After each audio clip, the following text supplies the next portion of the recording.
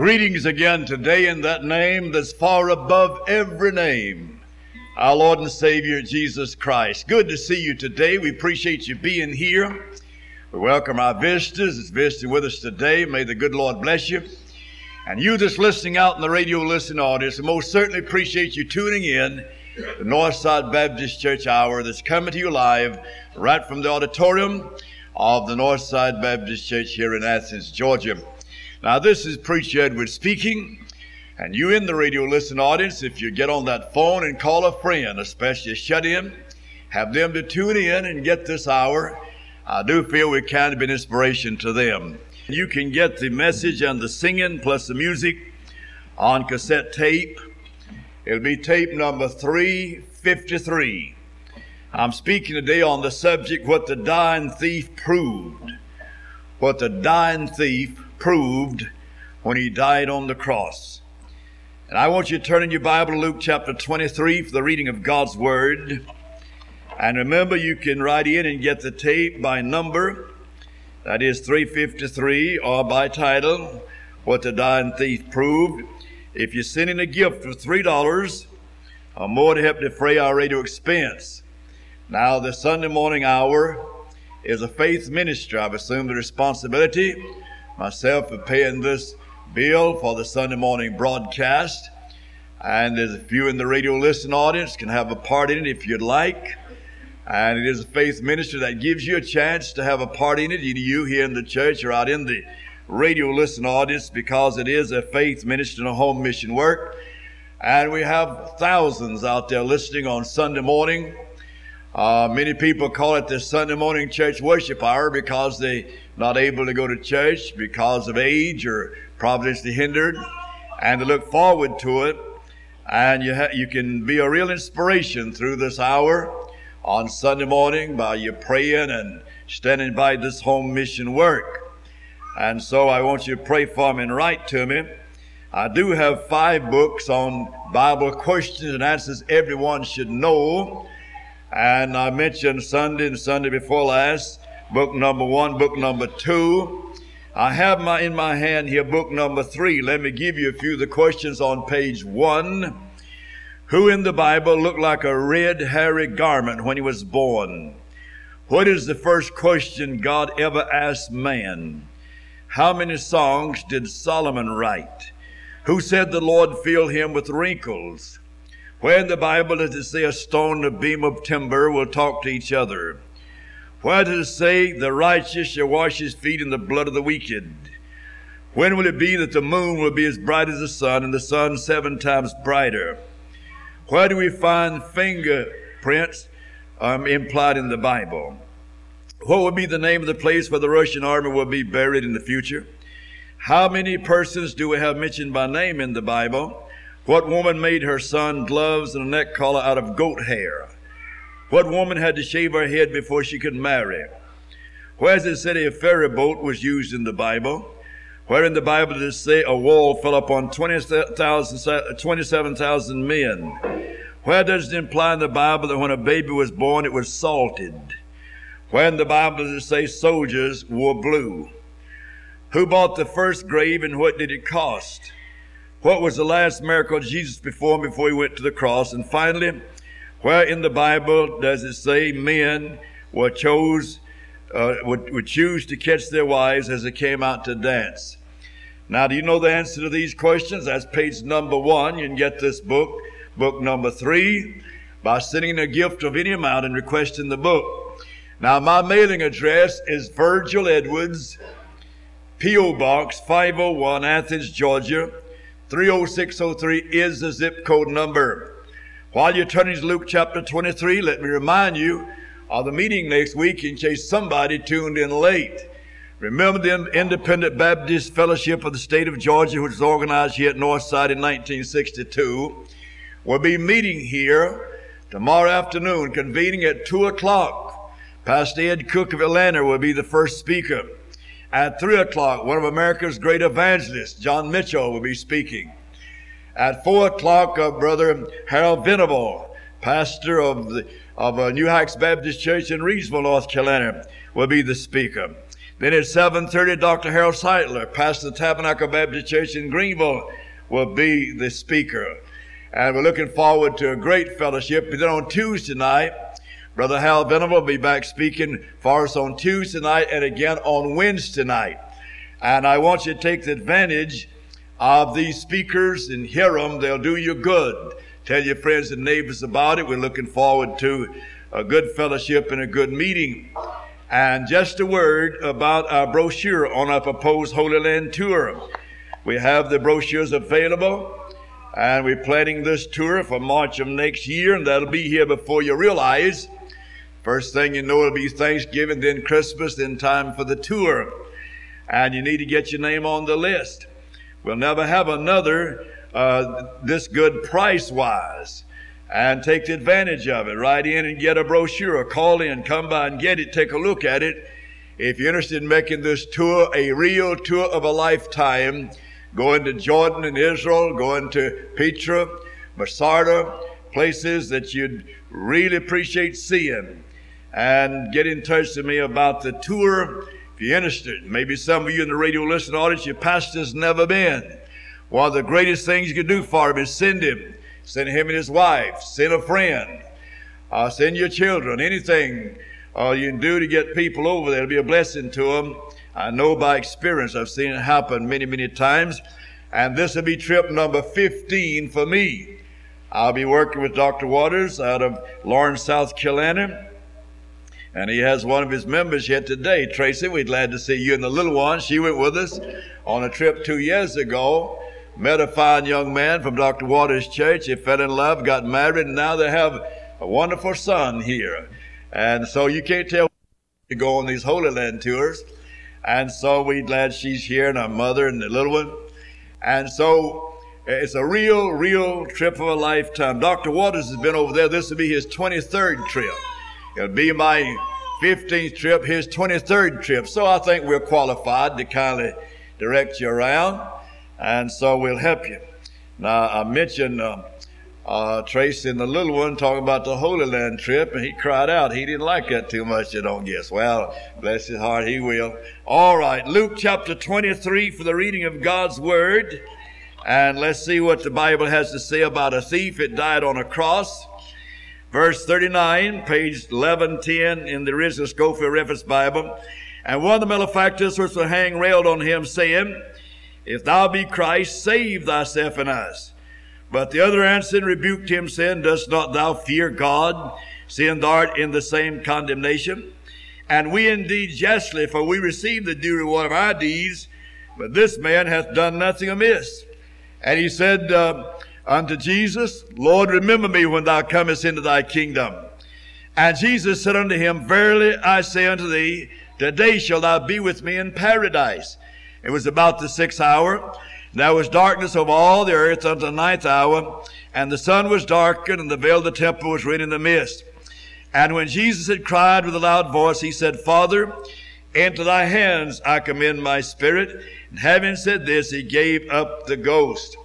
Now I'm speaking on the subject that I announced earlier on what the dying thief proved. Now you have here on these 3 crosses, the Son of God on the middle cross, 2 thieves, one on either side, and one of them proved something that I want to emphasize today. Now we have 7 false doctrines are denied by this incident. This incident here of the thief dying on the cross, you have 7 false doctrines denied by what happened to him on the cross. I'll mention these. Number 1, it denies that baptism is essential to salvation. See, here is a man here that died on a cross. He went to paradise. He was never baptized. He had not a chance to be baptized. Now, you have a cult in the land today that tell you you have to be baptized in water in order to be saved. That is not true. That's denying the Word of God. You do not have to be baptized in water to be saved. You're saved by repenting of your sins and faith in Jesus Christ. A lot of our young men died on the battlefront, had accepted the Lord, never had a chance to be baptized. A lot of people in hospital rooms got saved on their deathbeds, never had a chance to be baptized. And there'll be a lot of people in heaven that's never been baptized by water. And there'll be a lot of people in hell that's been baptized more than one time. Even Christians are baptized or sprinkled. And they'll be in hell because they failed to get saved. Now, water baptism is not intrinsic to salvation. You need to realize that, because there's not enough water in the 7 seas to wash away one sin. You're saved by the blood of Jesus Christ, faith in Him. So it denies that baptism is essential to salvation. The second thing it denies is that the observance of the Lord's Supper is essential to salvation. You have people today that say you must take the Lord's Supper in order to be saved. They say you're actually eating the body of Christ and drinking His blood. Not a word of that true. There's a lot of people today that's never observed the Lord's Supper, and they're saved, and they'll be in heaven. And so we know then that this thief dying on the cross never had a chance to observe the Lord's Supper. Never had a chance to drink the wine. And therefore he went on to paradise. So that denies that false doctrine that you have to observe the Lord's Supper in order to be saved. That is not true. The third one is it denies that church membership is essential to salvation. Now here you have a man, a thief. A man deserved to die on a cross, there getting saved and going to paradise, and he never had a chance to join the church. Now I believe in joining a church. I believe that God established the true Bible-believing church. I believe that. And I believe when a person gets saved, they should find a local assembly of people, a church like Northside or some of the church assembly to Northside, where the Bible is preached, where the man of God preaches the Bible, where people believe the truth, and you ought to join that church and stand by it and find your position in that church and begin to serve God. Now, Jesus believed in the church. He said, upon this rock I'll build my church, the gates of hell not prevail against it. And you have the local church mentioned many times in the Bible. And I thank God for the real, true, Bible-believing local churches. I know you have many churches today, apostatized, have left the faith. They do no more than play religion on Sunday morning. And many go to church for respectability. They hear nothing and feel nothing and go home empty and without hearing anything according to the Bible. You have many churches like that today, but you still have many churches where they believe the Bible, where they carry their Bible to church. I thank God for the independent Baptist churches. In the independent Baptist churches, you watch the people coming in and you see that most of them have their Bibles. I like that. You ought to always carry that Bible to church. I went to a church sometime to attend a revival because one of our members wanted me to go for a friend's sake. And I went to this church. I won't name the denomination, but I went in there and wasn't a Baptist by any means, not even a Southern Baptist. And I didn't see the first Bible brought to that church. And when the liberal preacher got up to preach, he took a book, looked like a song book, and out of that he gave his little lecture. Anybody get saved? No. Nobody can get saved apart from the Word of God. Now, beloved, listen, you need to go to a church where the Bible is preached and people believe the Bible. Don't ever be ashamed of that Bible. Carry your Bible with you to the house of God. But church membership is not essential to salvation. There'll be multitudes in heaven that never had a chance to join the local assembly. There'll be multitudes in hell that's had the name on church roll for years that failed to get right with God. I believe in church membership. I think you ought to join the local church. I think you should follow the Lord in baptism. I think you should observe the Lord's Supper when they serve it. But that's not essential to salvation. Salvation doesn't come through church membership. No religion in the world can get you to heaven.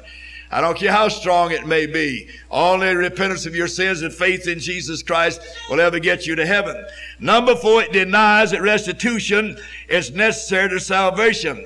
Now, I've talked to a lot of unsaved people that put up this argument. They say, Preacher Edwards, I've done some things wrong. I need to straighten some things out. I need to go and do some restitution before I get saved. Now, you shouldn't do that.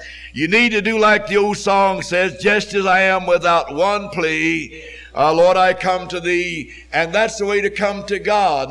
You don't have to go out and do anything or correct anything in order to get saved. Now, if God moves upon your heart, do restitution, then you could do that after you're saved. I know a lot of people's done that. I've known people that get saved, go back and pay up their old debts.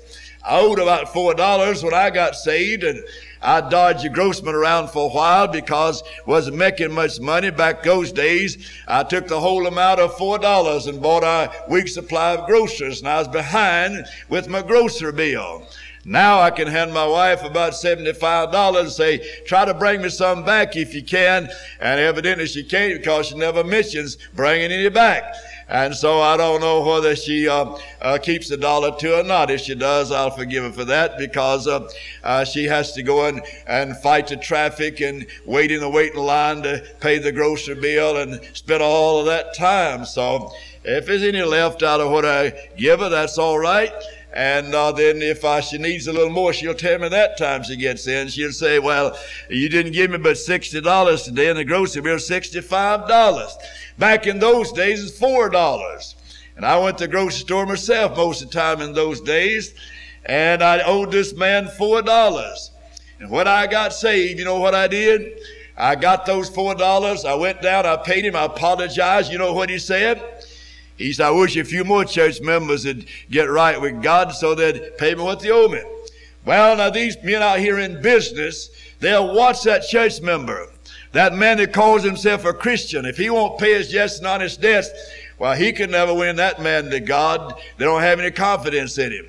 A man that won't pay his just and honest debts might as well stop trying to win souls, especially those that knows he won't pay these bills. Well, brother, he's a stumbling block. He can't be a soul winner.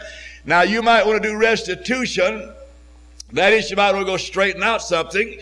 You might want to go talk to your neighbor and apologize for the fuss you had. You might want to do something after you're saved, but you don't have to do that to get saved. Now, this poor dying thief, he might owe debts. He might have had a fuss or two. He had done a lot of wrong. He had been sentenced to die, but he didn't say, now, let me get out off the cross, go straighten up all of this mess I've made and indulged in. And then come in. No. He just like he was hanging on the cross. He couldn't do restitution. He couldn't get out. He couldn't go back and straighten out and correct anything he had done wrong, but he got saved. Now, if you want to straighten out something that you've done wrong, you do that after you get saved. And then he denies this. Also, number 5, it denies the doctrine of purgatory or soul sleeping. Now, you have a false religion in the land today, and you have a cult in the land today. Now, beloved, this man died on the cross denies purgatory. Now, there's no such thing in the Bible as purgatory. You may say, preacher, what is that? That means that you go down and get your sins purged after you die. No. If you don't get your sins straightened out before you die, you're going to hell. And there's no such thing as purgatory. That's a lie of the devil. And you don't need to believe the lies of the devil. Then you have a cult in the land today that teach soul sleeping. They'll tell you whenever that you die, your soul goes to sleep and you don't know anything of the resurrection. Now, this man here, he didn't have any soul sleeping tagged on him. Jesus said, today shall thou be with me in paradise. Jesus didn't say, now in the resurrection, you'll be with me in paradise. He said, today shall thou be with me in paradise. So this thief dying on the cross denies the theory of purgatory and denies the cult that teaches soul sleeping. Now, you must remember that. Now, this man, he couldn't have gone down into paradise without having something purged for him. There's such thing as purgatory. God pardoned him from his sins right there on the cross, like he does you the very moment you get saved. Now, there's no such thing as soul sleeping in this man because he went straight to paradise that same day and later went up into the third heaven. And so his soul didn't sleep and yours won't either. Now, these poor old people trot around here with the poison literature and teach soul sleeping. They don't know what it's all about. They don't believe in Jesus Christ as God. Many of them, they're all messed up, and they'll find out in a matter of a few seconds after they die that the soul don't sleep. Now, your soul never sleeps, only the body sleeps.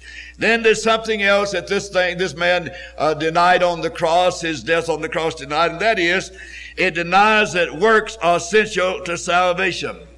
Now, here's a man that thought that if he had to work for salvation, he'd have been in trouble.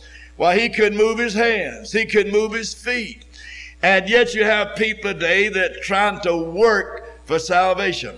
I've talked to people, they said, well, I'll tell you, I'm not so bad. I do this and I do other things, and I've tried to be good to my neighbor, and I've tried to help worthy causes. Now, what are they doing? They're trying to depend or rely upon what they've done, or their good works, or their good deeds to get them to heaven.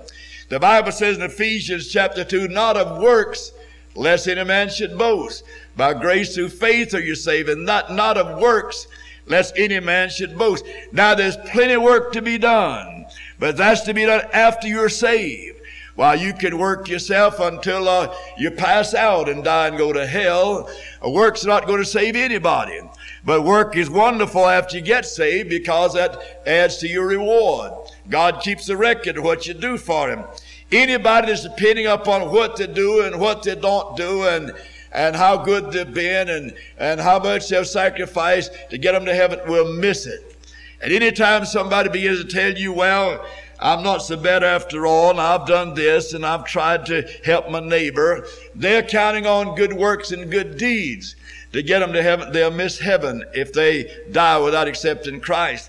Now, some people say, well, I'll tell you, preacher, you just don't know whether you're saved or not till you die, and then God's going to check on your life, and if you've lived good enough, you go to heaven. If you haven't, you go to hell. Now, that's not true either. That's a lie of Satan. Now, you're not saved on good deeds, good works, human efforts. Now you're saved by grace through faith in Christ. And so that denies works essential for salvation. This man couldn't do a thing. He's nailed to that cross. What kind of works could he do? None. And then number 7, he denies that salvation obtained by keeping the law of Moses. Now, some people say, well, if I keep the law, if I keep the golden rule, if I abide by the golden rule, if I keep the 10 commandments, then I go to heaven. No man's ever kept the 10 commandments going to heaven, but Jesus is the only one ever really kept them in the first place. Now, Jesus kept the 10 commandments and fulfilled them literally and minutely for us. Whenever he died on the cross, he kept all the 10 commandments. And whenever you accept Jesus Christ as your Savior, you accept the 10 commandments already having been kept by Him. And that's imparted unto you as having kept them in Christ. He kept them for you.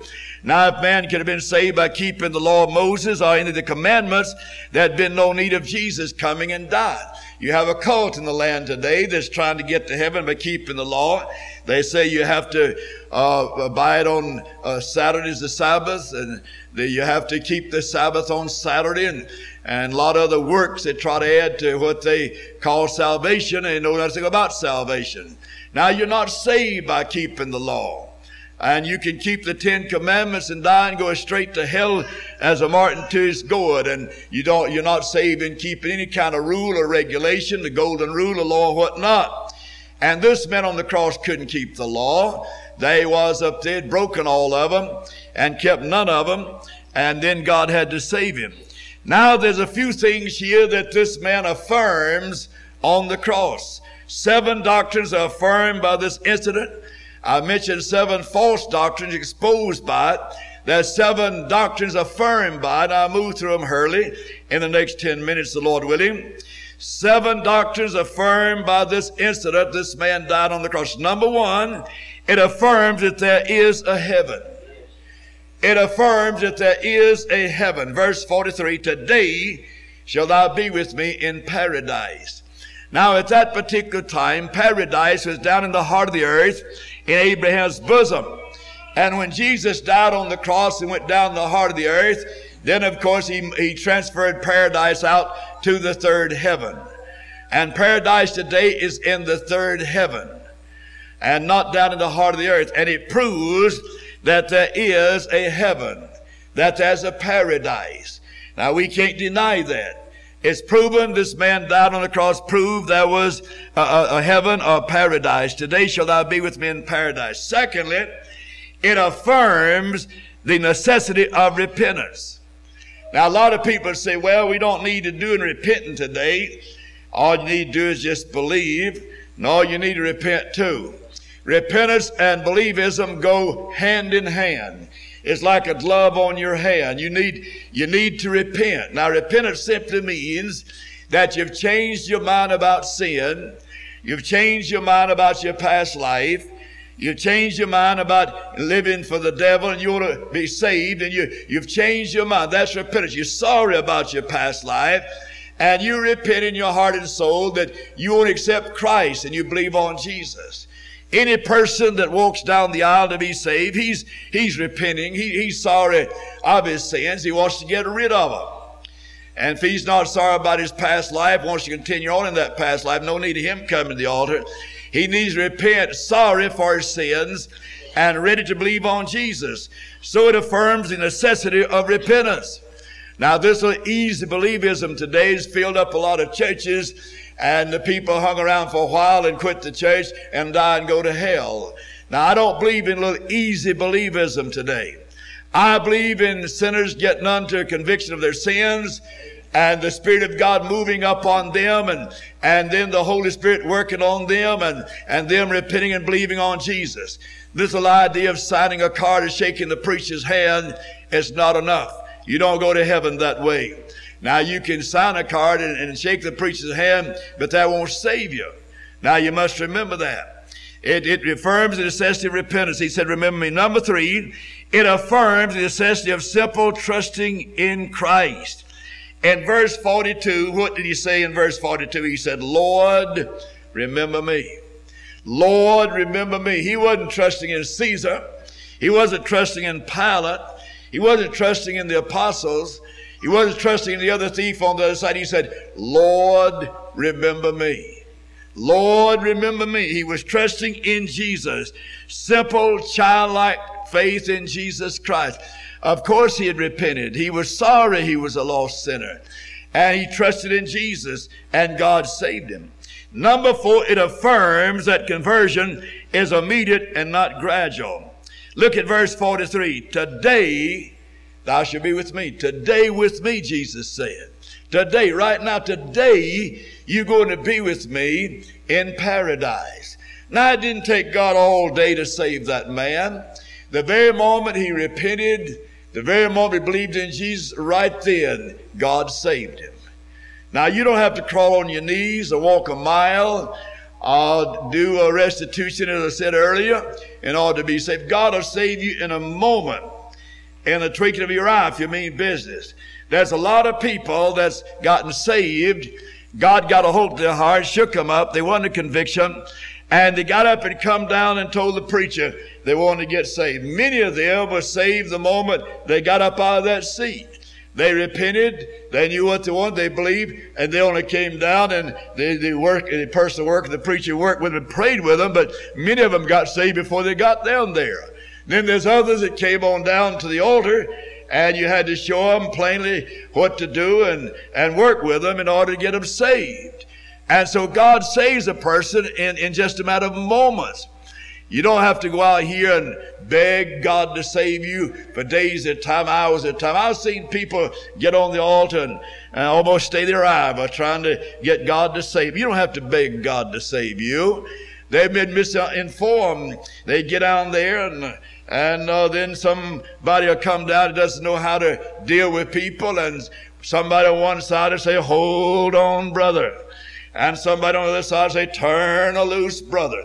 Well, now how in the world would that poor sinner know what to do? Beloved, sinners need the simple fact of salvation, that Jesus died for his sins, that he's a sinner. And if you repent and believe, you'll be saved. And you don't have to stay on the mourner's bench for an hour. And a lot of people come down and they on the mourner's bench for an hour or so trying to beg God to save them. Now, there's a lot of people come down and didn't understand, and they want to be sure they knew what they're doing, and they want to be sure they understood what they were doing, and it took some time to deal with them. I've seen them like that. That's all right. It's wonderful. That's the thing they need to do if you don't fully understand what they're doing. They want to be sure they know what they're doing. But you don't have to beg God and beg God. God's far more concerned and far more anxious to save you than you ought to be saved.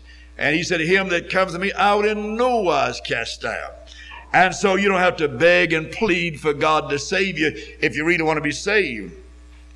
And so salvation, conversion is, of course, is trust in Jesus Christ. And it's not a gradual working of trying to get saved over a period of time. You can be saved in a moment of time. Number 5, it affirms the sinner may be saved in his dying hour without any overt action on his part. A sinner can be saved in his dying moments. Now, you don't have many people that are saved on their deathbed, but you do have some. I've led a few to God I believe were genuinely saved on their deathbed, some old loved ones. And I believe they were really saved. There have been boys on the battlefront actually saved just before they got killed. There have been people in the hospitals actually saved before they died. But many of them are not saved. Many of them get scared up and they think they're going to die. And they think I better make a profession. And then they get well, go home, and you never see any sign of them being saved. Better die than go on to hell. Like a man that fell out with his neighbor and said he thought he was going to die. And they hadn't spoken to each other for years and years. Thought he was going to die and said to his neighbor, I want you to come over and talk with me a minute. I need to straighten out something. The neighbor came over and he said, now listen, neighbor, we have been fussing and cussing one another and angry at each other for years, haven't spoken for a long time, and I'm about to die. I'm going to leave this world, and I don't want to leave this world and not able to speak to you, and you to speak to me, and I want to get it straightened out. But he said, now listen, said in case I don't die and get well, we'll continue on as usual. Well, now that's not a way to do the business. If a man had meant business, he wouldn't have said, just in case I get well, we'll go on and refuse to speak to each other. No, it doesn't work that way. And so it affirms a sinner may be saved in his dying hour without any overt act whatsoever on his part. And so God will save you even in your dying moments. But don't take a chance to wait till then. You might miss it. Eternity is too important. Your soul's too important. Then number 6, it affirms that a thief can be saved. That shows you there that no matter how deep a man's gone in sin, if he means business, he can be saved. He can be saved if he means business. I don't care. He may be a cusser, drunken, murderer, rapist, whoremonger, harlot. I don't care what he is. If he means business, he can be saved. The Apostle Paul, one of the meanest rascals, ever walked in shoe leather. And God struck him down the Damascus road and saved him, became the greatest preacher ever lived. And so it doesn't matter about your past sins, what you've done or what you haven't done. It's what you do about you and your relationship between you and the Lord the moment you want to be saved. God will blot out all that past life and those past sins. He just blot them out and never bring them up against you anymore. Number 7, it affirms the doctrine of assurance. I believe in assurance. I believe in security of the believer. In verse 43, he said, today shalt thou be with me in paradise. That's the doctrine of assurance affirmed. Today shalt thou be with me in paradise. Jesus didn't say, now, if you'll hold out now until you draw your last breath, you might make it through. No. When God saved him, God said, today you're going to be with me in paradise. And when Jesus saves you, he says to you, someday you're going to be with me in heaven. He didn't say if you hold out faithful. He didn't say if you quit cussing out loud and drinking beer. Of course, you quit doing that when you get saved. But he didn't say that. He said, today shalt thou be with me in paradise. This very day thou shalt be with me in paradise. He didn't say hope so, maybe so, think so, probably so. He said, today shall thou be with me in paradise. Now, when you get saved, God can say to you, someday you're going to be with me in heaven. He didn't say if you did this or didn't do that. He said, someday you're going to be with me in heaven. And you have that assurance when you get saved that someday you're going to be with me in heaven. And God's word cannot be denied. And that's what God said, and that's what I believe. And that's the Bible. That's what God teaches, regardless of what you've been taught or what you think about it. That's the preaching and teaching of the Word of God. Thank you. You've listened well. Stand to your feet. Father in heaven, today I've delivered the message you laid on my heart. There are those out there in the radio listening audience need God. Maybe somebody here in this building needs God. Now I pray, Father, you'll use this message to stir hearts, prick the hearts and souls of people.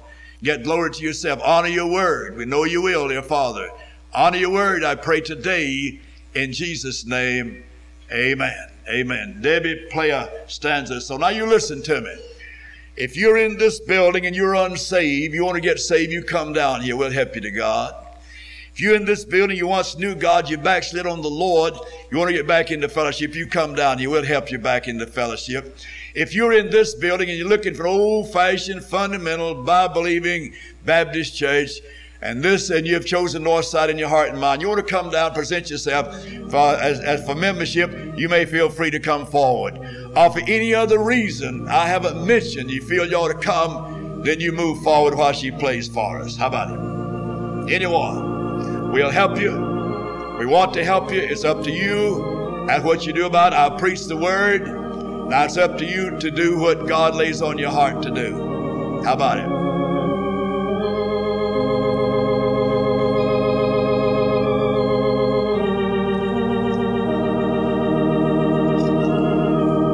If God is speaking, will you obey the Lord?